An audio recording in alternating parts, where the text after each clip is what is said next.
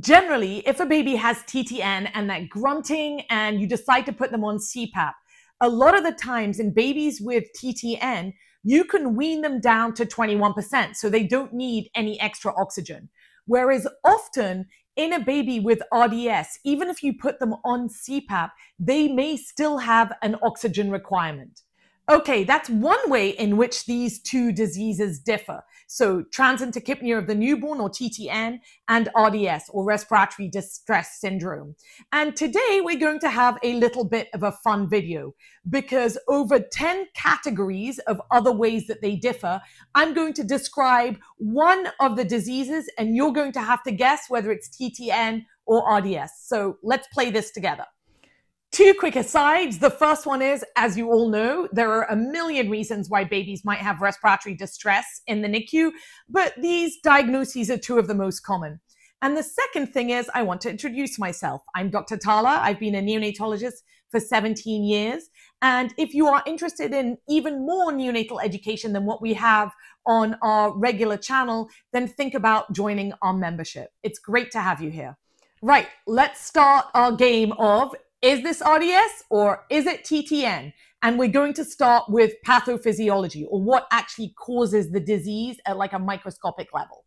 Okay, which disease is secondary to surfactant deficiency, which results in alveolar collapse, in worsening compliance, so the lungs just become a lot stiffer, in atelectasis, so there's entire areas of the lungs that have collapsed, and in worsening VQ matching, which basically means that you now have areas of the lungs that aren't being perfused adequately. Yep, you know, the answer is RDS, or respiratory distress syndrome. And that is the hallmark of RDS, immature lungs that are lacking surfactant. And what's the cause of TTN, or transient tachypnea of the newborn? It is delayed resorption of the fetal lung fluid. As you all know, during pregnancies, the baby's lungs are actually filled with fluid. And after the baby's born, we expect those lungs to work, so that fluid has to go away.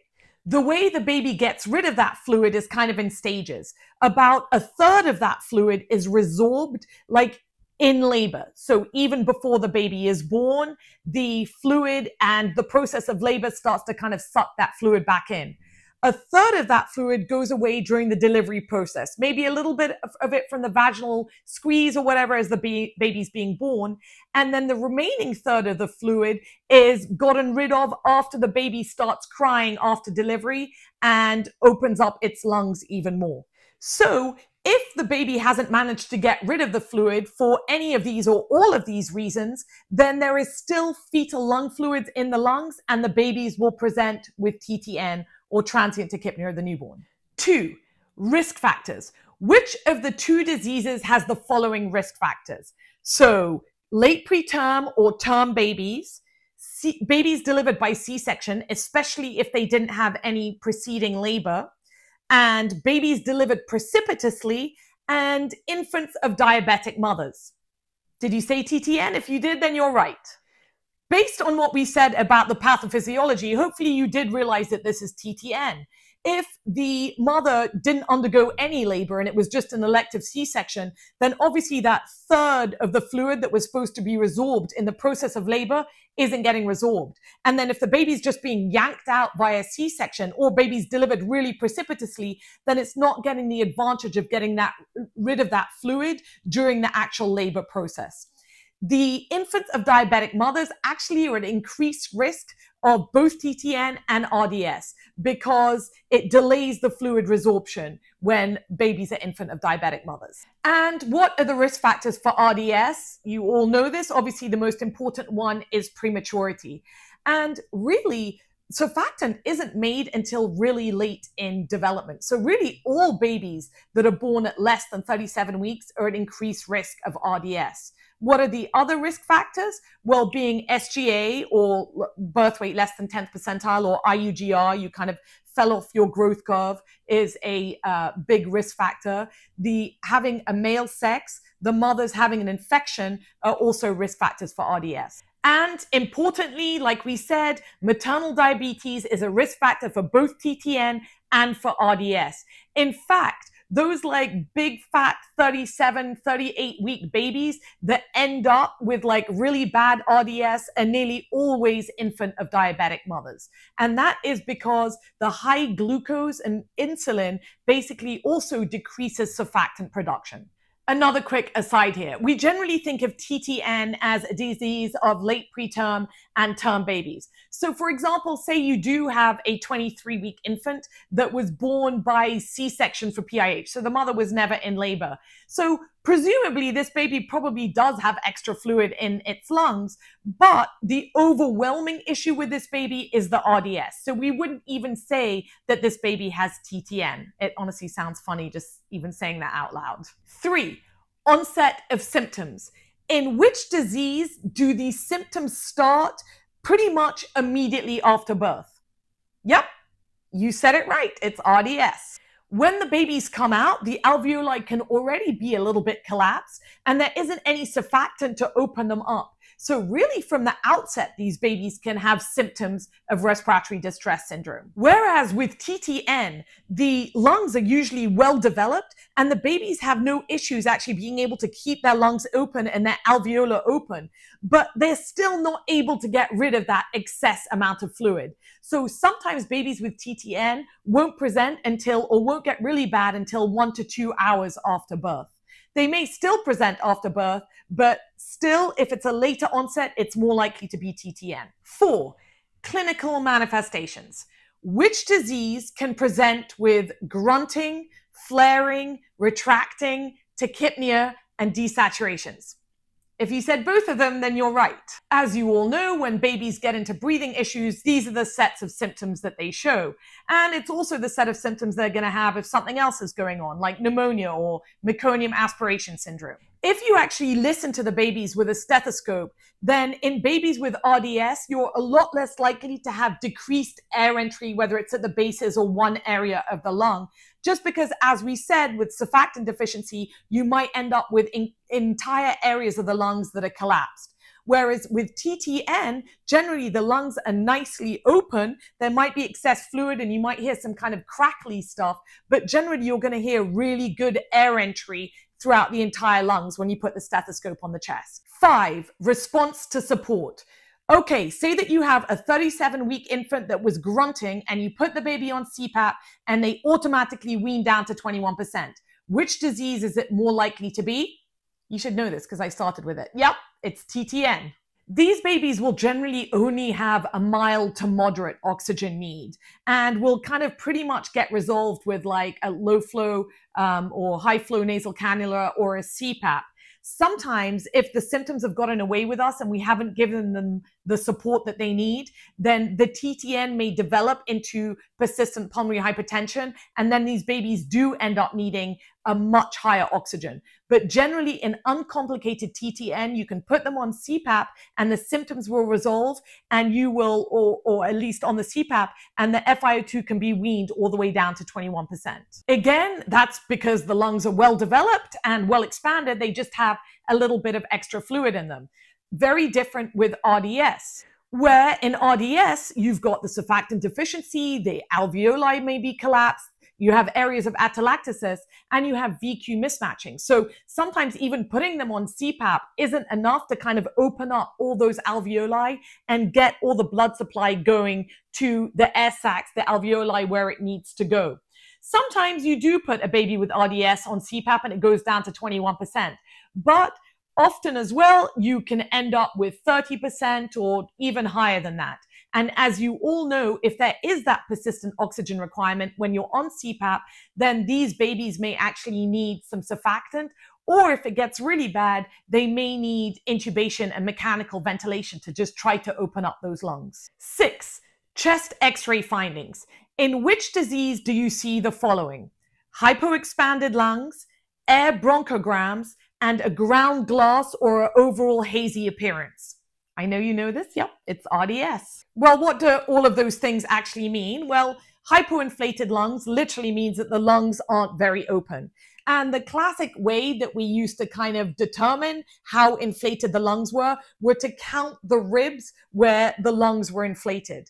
And honestly, a recent article showed that this probably isn't a very reliable way of seeing how open the lungs are.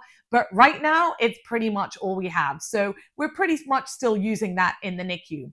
Generally, a normal lung should be open maybe 8-9 ribs. If the lungs are only open maybe 6 ribs, then you can be pretty sure that these lungs are hypoinflated, for the time being at least. The ground glass appearance, I don't know why that term came about, is just basically that overall hazy appearance that you see in the lungs. And those are just areas of microatelectasis. So just the little alveoli are collapsed everywhere, creating that kind of like whitish appearance of the lungs.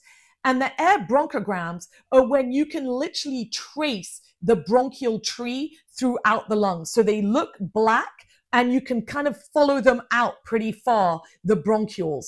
That's because you have the whiter areas of collapse. So the black areas of the bronchial tree are a lot more obvious. Those are called air bronchograms, and we see those very often with RDS. And what we see on chest x-rays with TTN, well, like we keep saying, the lungs work normally. So the lungs are normally pretty well expanded. Sometimes they're hyper expanded because the baby's really trying to open up its lungs to try to like make up for the fact that there's extra fluid in there. So generally these lungs will be 8, 9, 10 ribs expanded, and they overall just look wet.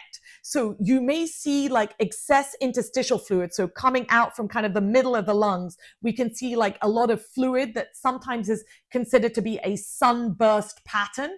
We can sometimes also see fluid in the fissure, and the classic fissure that we see it in is between the right middle and the right upper lobe. And you just see this like thicker whitened marking. Sometimes you'll also see pleural effusions, and just with this overall kind of increased fluid, we can sometimes see a really like big fat heart.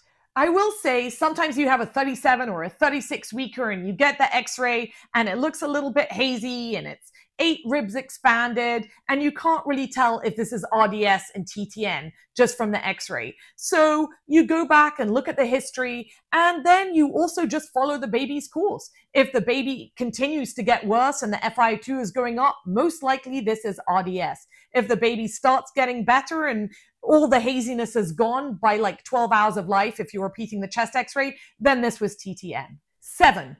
What about ultrasound lung findings? Well, honestly, we're not currently using ultrasounds in our unit to differentiate between lung diseases, but this really looks like it's going to be the future of neonatology, and so I'm covering it here. In which disease would you be more likely to see the double lung point sign, or the DLP sign? If you guessed TTN, then you are correct. In this paper comparing RDS and TTN, they explain that a DLP is a sharp cutoff that happens when you have more compact B lines in the lower lung field and less compact B lines in an upper lung field. So what is a B line, you may ask? A B line is a vertical echogenic line that indicates the presence of interstitial fluid in the lungs. In this paper, they found that the DLP sign was only found in cases of TTN and in none of the cases of RDS. In RDS, the most specific and sensitive sign was seeing air or fluid bronchograms. So the authors of this study and this paper concluded that really the ultrasound is a very good way of differentiating RDS and TTN. And honestly, based on what we've all seen in the unit, in some of those in-between cases, probably more helpful than x-rays. 8. Clinical course. In which disease would you expect that you treat with CPAP for a couple of days and then the baby is completely better and back to room air? Yep, you know this. It's TTN. So TTN isn't just a clever name, it's transient tachypnea of the newborn. So we know that it is a transient process that lasts until the baby's able to get rid of all the fluid. And generally, we will say that TTN resolves within about 3 days of life. Quick aside, that's if you're giving the baby the support that it needs. If the baby is huffing and grunting in newborn nursery for a day and a half and ends up in bad pulmonary hypertension, then obviously we have to get over the pulmonary hypertension as well. So given the support that the baby needs, the TTN will resolve within 3 days of life. But generally realize if you've admitted a baby with the diagnosis of TTN and the baby is now 5 days old, and every time you try to take the baby off CPAP, the baby is grunting or desatting or whatever, then you may very well be missing something. Maybe there is a little bit of underlying RDS, maybe the baby has pneumonia, or maybe the baby has something else going on, like a cardiac finding. And I'll tell you, the TAPVR, total anomalous pulmonary venous return, is the one that can most often hide as like a TTN type picture. So if the TTN is lingering, then consider, what am I missing here? RDS, like you all know, has a very different clinical course. And these babies usually are getting worse within the first 12 to 24 hours as their lungs get tired and they get even worse areas of collapse. So often their oxygen requirement will go up. And sometimes these babies need extra support, whether they need to be intubated. Sometimes they will need to be given a dose of surfactant. We generally give surfactant at about 30%. Every unit is different. We also try to give it in a less invasive way, which is also fantastic for these babies because we can put them or really never take them off the CPAP. Sometimes babies will have horrible side effects from the RDS. For example, they may end up developing a pneumothorax or another air leak syndrome, or the babies as well can end up with really bad persistent pulmonary hypertension. So very different clinical course, RDS versus TTN. And as you all know, RDS is never like a 2-3 day thing. It normally lingers for several days, even if it's like a late preterm baby. And obviously in the tiny babies, it can last days to weeks until we're calling it some sort of other type of pulmonary disease. 9, the blood gas pattern. Okay, which disease is more likely to have this blood gas, this arterial blood gas on 30% of FiO2? pH 7.11, CO2 of 69, PaO2 of 42, and a -3. Yep, you guessed this. Much more likely to be RDS, because what you have here, you have the high CO2, so you have a respiratory acidosis, the hypercapnia, so this baby just isn't able to breathe out its CO2, and you have the hypoxemia, so the low PaO2 on 30% of FiO2. So this is much more likely to be RDS. Whereas with TTN, you're much more likely to get a very mild hypoxemia. Like we keep saying, these babies often don't need any extra oxygen. They're often just on 21%. And if they do have hypercapnia or an increased CO2, then normally it's very minimal. So maybe it's in the mid-50s or maybe in the low 60s right at the beginning, and then you check it again and it's already down to the low 50s or high 40s. So normally we have a much more normal blood gas pattern in TTN versus RDS. 10. What is the prognosis? Which of the two diseases can be severe and life-threatening if not adequately treated? Honestly, both can, just like anything in medicine. If it's not taken care of, it can continue getting worse and be lethal. But like I said earlier, TTN can be very dangerous if the baby ends up going into pulmonary hypertension. Most TTNs, even if you're not treating them with CPAP or oxygen or whatever, are not going to get into pulmonary hypertension. Whereas RDS, if it is not treated adequately, it can be extremely severe and life-threatening. And before the institution of surfactant and positive pressure, a lot of babies did die from RDS. For example, JFK's son, Patrick Kennedy, died in 1963 from RDS, and he was born at 34 weeks because it was like the pre-surfactant age. And as we've all seen, even if these babies do get the surfactant and the CPAP or whatever else they need, they're still at risk of getting a pneumothorax or another air leak, which in itself can be life-threatening. And as you all know, the tiny babies with RDS can go on to develop weeks and months of lung disease and eventually have BPD or chronic lung disease. So RDS is definitely the one with the worst prognosis. Whereas generally TTN is generally a benign, self-limiting diagnosis, and they make a quick recovery. Not to be too negative about RDS, there are lots of babies with absolutely great lung function when they grow up. It just will take longer for them to get there. Okay, that was the 10 differences. Now when you get your next baby, with respiratory distress in the NICU, you'll have a very good idea about what disease process the baby has or not, because babies trick us all the time. If you got this far, then please like this video. And like I said, if you're interested in neonatal education, then please sign up to this channel. Thank you for being here.